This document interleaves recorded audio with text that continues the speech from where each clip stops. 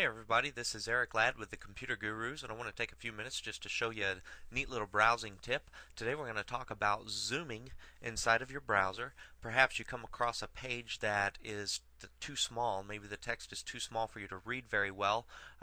You want to make that text larger. You want to make the site larger. We're going to show you how to do that.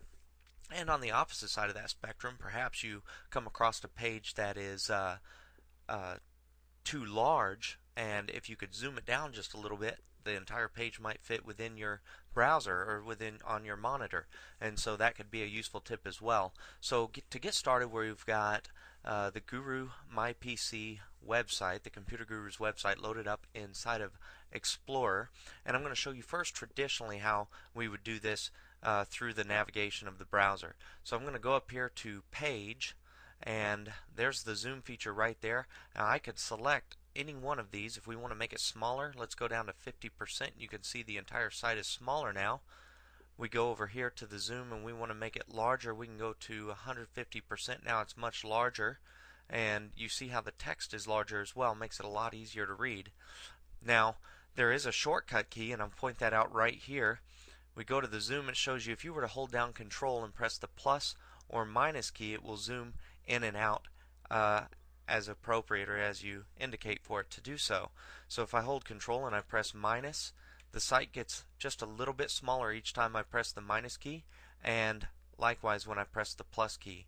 Now if you have a scroll button or a scroll on your mouse, you can use that scroll on your mouse as well, holding down the Control key and just scrolling in and out.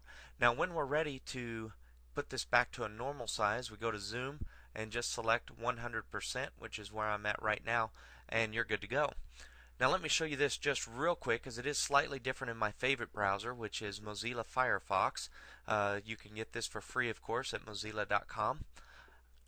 If you wanted to zoom in and out on your browser using Mozilla, the same shortcut key works. So I can hold down Control and press the minus key or the plus key. Now right now you notice that it only changed the size of the text, and that is because I have it set to do so. Here's how we change those settings. We can go to View and the Zoom, and right there it chose to I have Zoom Text Only selected. So as I'm going plus and minus there, only the text gets smaller or larger, leaving the images the same size, and of course it works with the scroll on my mouse as well.